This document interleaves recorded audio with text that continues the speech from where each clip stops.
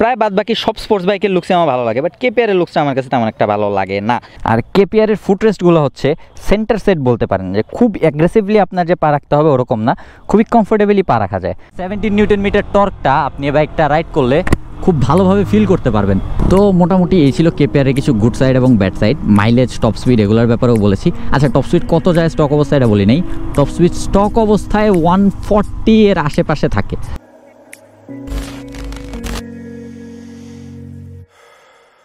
Hello guys, welcome to bike lover bachelor, welcome to another new video. আজকে আমার সাথে আছে KPR165 বাইকটা। এটা হচ্ছে কেপিআরের FI ভার্সনটা। 165 এর কার্বোরেটর এবং FI দুইটা ভার্সন হয়।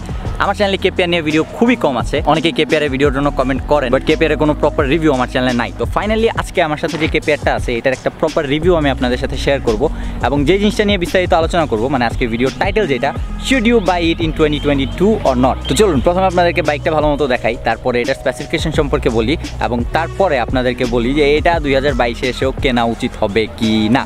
এই হচ্ছে বাইকটা, KPR165 FI ভার্সন। এটা হচ্ছে ম্যাট গ্রিন কালার। বাংলাদেশের স্পোর্টস বাইক সেগমেন্টে অনেক পুরাতন একটা বাইক, বাট এটা হচ্ছে লেটেস্ট এডিশনটা। এটা হচ্ছে CBS এডিশন। প্রথমে লঞ্চ করা হয় KPR150, এরপরে লঞ্চ করা হয় KPR165 FI, এরপরে KPR165 FI NBF2 এবং কার্বোরেটর NBF2। এটা হচ্ছে NBF2 FIটা। আর এটার যে ইঞ্জিনটা, এটা হচ্ছে 165cc single cylinder 2 valve liquid cooled SOHC engine, এবং এই ইঞ্জিন থেকে ম্যাক্সিমাম পাওয়ার প্রডিউস করা হচ্ছে 17 bhp এবং ম্যাক্সিমাম টর্ক হচ্ছে 70 নিউটন মিটার্স। ইয়েস, টর্কের দিক দিয়ে এটা খুবই টর্কি একটা ইঞ্জিন, 2 ভ্যালভ ইঞ্জিনগুলোর মধ্যে। এরপরে বাইকটার সামনের সাসপেনশন, এটা হচ্ছে টেলিস্কোপিক সাসপেনশন। সামনে ডিস্ক ব্রেক, CBS এর জন্য 2টা হোস পাইপ। সামনের টায়ার হচ্ছে 90 সেকশন, যেটা সেগমেন্ট হিসেবে খুবই চেকন সাইজের টায়ার। সামনে হেডল্যাম্প হচ্ছে LED। আর সামনে থেকে যদি লুকসের কথা বলি, তাহলে কেপিআরের লুকস এই অ্যাঙ্গেল থেকে আমার কাছে খুব একটা বেশি ভালো লাগে না। প্রায় বাদবাকি সব স্পোর্টস বাইকের লুকসে আমার ভালো লাগে, বাট কেপিআরের লুকসটা আমার কাছে তেমন একটা ভালো লাগে না। আর কেপিআরের সামনের রিমের যে ডিজাইন আর পেছনের রিমের যে ডিজাইন, এই দুটো আলাদা ডিজাইনের। পেছনের টায়ার হচ্ছে 130 সেকশন, আগে 120 দেওয়া হতো। হ্যালোজেন ইন্ডিকেটার্স এবং পেছনের যে টেল লাইট, এটা হচ্ছে LED।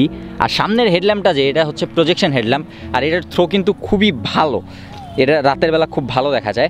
ভাইজারটা আফটার মার্কেট লাগানো আছে। এ হচ্ছে বাইকটার fuel tank, dual piece seat. আর এখন বাকি কথাবার্তা বলি মোটো ব্লগিং সেটআপে। এখন বাইকটার উপরে উঠে বাইকটার সিটিং পজিশন সম্পর্কে বলি। তো এই বাইকটার সিটিং পজিশন লো হাইটেড রাইডারদের জন্য খুবই পারফেক্ট, এবং 5 ফুট 3-4 ইঞ্চি হলে আপনি কমফোর্টেবলি এটা রাইড করতে পারবেন। হ্যান্ডেল পজিশনটা হচ্ছে আপরাইট, যেটা খুব কম স্পোর্টস বাইকে থাকে। ঠিক আছে, ওভার অ্যাক্টিং শেষ, যান। এ হচ্ছে কেপিআরের চাবি।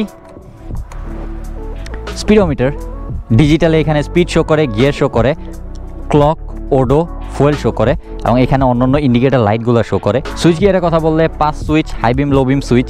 এটা হচ্ছে ইন্ডিকেটার সুইচ, এটা হর্ন, এটা ইঞ্জিন কিল সুইচ, হেডল্যাম্পের সুইচ, সেলফ স্টার্টের সুইচ। কেপিআরের মিররের পিছনে খুব সুন্দরভাবে দেখা যায়, বাট ঝামেলাটা হচ্ছে অনেক ওয়াইডও আবার। আর কেপিআরের ফুটরেস্টগুলো হচ্ছে সেন্টার সেট বলতে পারেন, যে খুব অ্যাগ্রেসিভলি আপনার যে পা রাখতে হবে ওরকম না, খুবই কমফোর্টেবলি পা রাখা যায়। বাট কেপিআরে আবার আমার ঝামেলা হয় এই যে এই জায়গায় এসে আমার এই হাঁটুটা লেগে যায়। তো এই জন্য কেপিআর আমি খুব বেশি সময় রাইড করতে পারি না। আর কেপিআরের প্রাইস 2 লক্ষ থেকে 2,10,000 টাকার ভিতরেই থাকে, আপ ডাউন করতে থাকে। FI এবং কার্বোরেটর দুইটাই এরকম প্রাইসের আশেপাশেই পাওয়া যায়। তো এখন রাইড করা শুরু করি। তো কেপিআরের স্পেসিফিকেশান আপনাদেরকে বলেছি, এটা টর্ক হচ্ছে 17 নিউটন মিটার। আর এতদিন পর্যন্ত খুব কম বাইক ছিল যেটা টর্কের দিক দিয়ে কেপিআরকে বিট করতে পারে।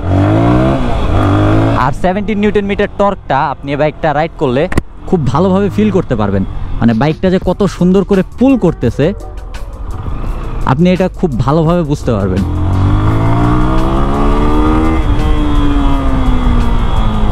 এরপরে KPR165 এর মাইলেজ, এটা যার বাইক তার কাছে জিজ্ঞাসা করেছিলাম, উনি বলেছেন এটা থেকে মাইলেজ পান around 35 to 40 kilometre per litre. Carburettor bike হলে ইট was good, but FI bike হিসেবে আরেকটু বেটার হওয়া দরকার ছিল। কেপিআরের সাসপেনশন সামনেরটা মোটামুটি ভালোই, বাট পেছনের সাসপেনশনটা তেমন একটা ভালো না। পেছনে অনেকেই সাসপেনশন চেঞ্জ করে হর্নেটের সাসপেনশন ইউজ করে, KPR KPT দুইটার একটারও সাসপেনশন এতটা ভালো না। এরপরে বাইকটার সিটিং পজিশন সম্পর্কে আরও একটু বিস্তারিত বলি। এটার যে হ্যান্ডেলটা, এটা হচ্ছে প্রচুর ওয়াইড একটা হ্যান্ডেল। সচরাচর স্পোর্টস বাইকে এরকম হ্যান্ডেল থাকে না। আর কেপিআর হচ্ছে লো বাজেটের একটা স্পোর্টস বাইক।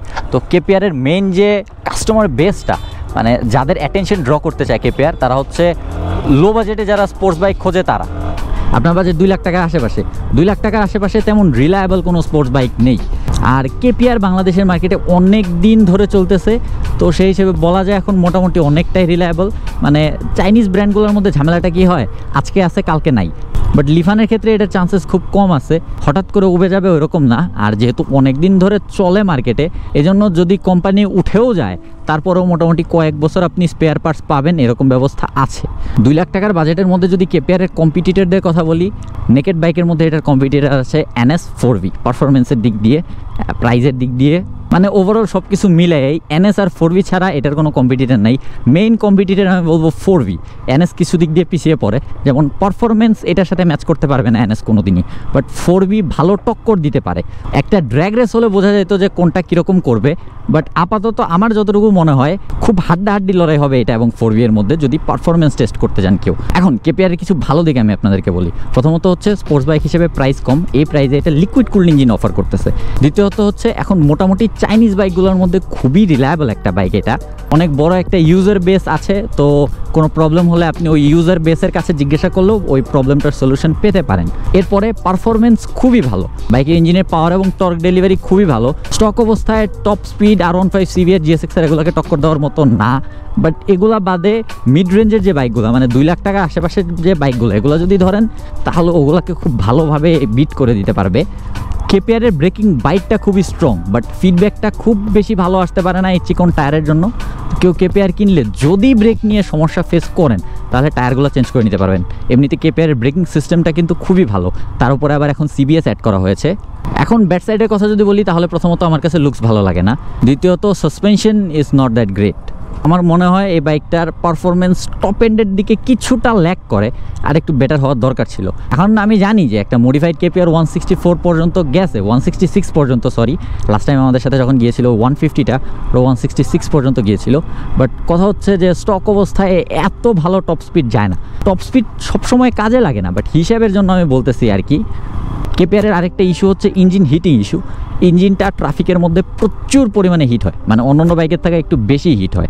ট্রাফিকের মধ্যে তো সচরাচর সব বাইকের ইঞ্জিনই হিট হয়, তো এটা একটু বেশি হিট হয়। আর এটা আমি দেখেছি কেপিআরের এই ইঞ্জিন যে কটা বাইকে ইউজ করে প্রায় ম্যাক্সিমাম সব বাইকের ইঞ্জিন একটু বেশি হিট হয়। তো মোটামুটি এই ছিল কেপিআরের কিছু গুড সাইড এবং bad side. Mileage, top speed এগুলোর ব্যাপারেও বলেছি। আচ্ছা, টপ স্পিড কত যায় স্টক অবস্থায় এটা বলি নাই। টপ স্পিড স্টক অবস্থায় 140 এর আশেপাশে থাকে, মানে 40-এর কিছু কম কিছু বেশি এরকমই হয়। একটু আগে বলতেছিলাম আপনাদেরকে যে কেপিআরের মেইন কাস্টমার বেস কারা। কেপিআরের মেইন কাস্টমার বেস হচ্ছে যারা লো প্রাইসে স্পোর্টস বাইক খোঁজে। এখন যদি আপনি 2 লাখ টাকার আশেপাশের প্রাইসে একটা স্পোর্টস বাইক খোঁজেন এবং নতুন বাইক কিনতে চান, তাহলে কেপিআর ছাড়া দের ইজ নো অপশন। কিছু হ্যাসেল আপনাকে পোহাইতে হবে, যেমন ধরেন আপনি সব জায়গায় পার্টস অ্যাভেলেবেল পাবেন না, কিছু লোকজন চায়না বলে খোঁচাবে। পার্টসের প্রাইস এই সেগমেন্টের অন্য বাইকের থেকে কিছুটা বেশি হতে পারে। তো যদি আপনি এই প্রাইজের ভিতরে স্পোর্টস বাইক খোঁজেন তাহলে কেপিআর ছাড়া এখনও কোনো অপশন নাই। এই প্রাইজের মধ্যে আরও যে কয়েকটা স্পোর্টস বাইক পাওয়া যায় ওগুলোর থেকে কেপিআর বেটার। এই 2 লাখ টাকার আশেপাশে আর যে কয়টা স্পোর্টস বাইক পাওয়া যায় ওগুলোর থেকে কেপিআর বেটার। আপনি যদি বাজেট বাড়াইতে পারেন তখন অন্য বাইক নেন, কারণ কেপিআরের লুকস এখন মার্কেটে অনেক পুরাতন হয়ে গেছে, দেখতে একঘেয়ে লাগে। কেপিআর নিয়ে চিন্তা থাকে হচ্ছে যাদের বাজেট একটু কম তাদেরই, যাদের বাজেট বেশি তাদের তো এটা নিয়ে কোনো চিন্তা থাকে না, কারণ তারা তো অবশ্যই R15 CBR GSX-এর দিকে যাবেন। আমিও অলওয়েজ বলি যে যদি স্পোর্টস বাইক নেন তাহলে এগুলোর দিকে যাওয়া ভালো, বাট যদি আপনার বাজেট কম থাকে তাহলে কি করবেন, তো তখন আপনি এগুলো দেখতে পারেন। শেষবারের মতো আপনাদেরকে বাইকটা আরেকবার দেখায় দিই, এই হচ্ছে বাইকটা। আর বাইকটার ব্যাপারে আরও কিছু জানার থাকলে অবশ্যই আপনারা কমেন্ট করতে পারেন, আমি কমেন্টে রিপ্লাই দিয়ে দিব। আর আজকে ভিডিওটা এই পর্যন্ত, আশা করি বাইকটা একটা সম্পূর্ণ ওভারভিউ পেয়ে গেছেন। তারপরে আরও একবার ক্লিয়ারভাবে বলি যে যদি আপনার বাজেট এর থেকে বাড়ানো সম্ভব না হয় আর আপনি স্পোর্টস বাইকই চান তাহলে অবশ্যই আপনি কেপিআরটা নিতে পারেন, বাট যদি আপনি বাজেট বাড়াইতে পারেন তাহলে বেশি বাজেটে যেগুলো আছে ওগুলোর দিকে যান। So that's it for today, thanks for watching, C you in the next one, till then stay subscribed, war helmet ride safe and keep watching bike lover bachelor. Thank you.